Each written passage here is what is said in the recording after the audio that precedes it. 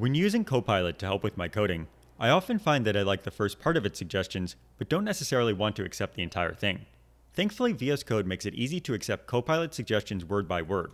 You can use this to accept just the part of the suggestion that you're interested in, and then continue typing to tweak the suggestions that Copilot is going to return. Let's take a look at how you can do this. So going back to our example here, we're going to implement a class called counter in TypeScript. And all we had to do was type class counter, and now Copilot is helpfully suggesting what the rest of the method body here should actually be. Now, if we like this suggestion, we could press tab, and Copilot is going to go and fill in the rest of the class.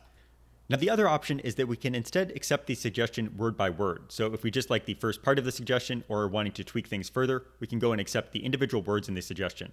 To do that, I'm going to hold down Control on Windows and Linux or Command on Mac and then press the right arrow key. So again, holding down Control or Command and then pressing the right arrow key. You can see that after pressing the right arrow key, Copilot has accepted the first word of the suggestion, which in this case is the opening brace of the class here. If I continue holding down Control or Command and pressing the right arrow key, you'll see that I'm continuing to accept additional words in the current suggestion. So as we're going through here, notice how the suggestions were going from the faded out text here to the normal text of code in the file, which means that we have actually accepted those and they are now part of our normal code and no longer a Copilot suggestion. Once I'm done, I can either just start typing or press the escape key to actually go and hide the current suggestions. However, you can also use this feature to iterate on ideas and kind of incrementally build up what you want using Copilot for assistance.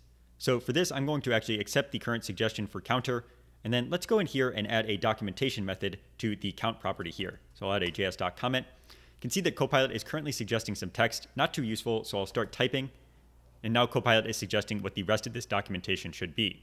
Now, if I like the current suggestion, I could just go and start accepting the first part of it. So again, I'm going to hold down Control or Command and start pressing right arrow until I get up to the part of the suggestion that I like. Notice how Copilot is also suggesting a closing period here.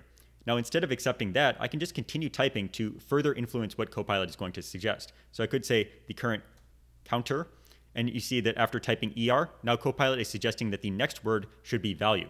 And once I like that, I can press tab, and now I've wrapped things up. The nice thing about this is that I didn't have to rely on Copilot having the perfect suggestion right from the start.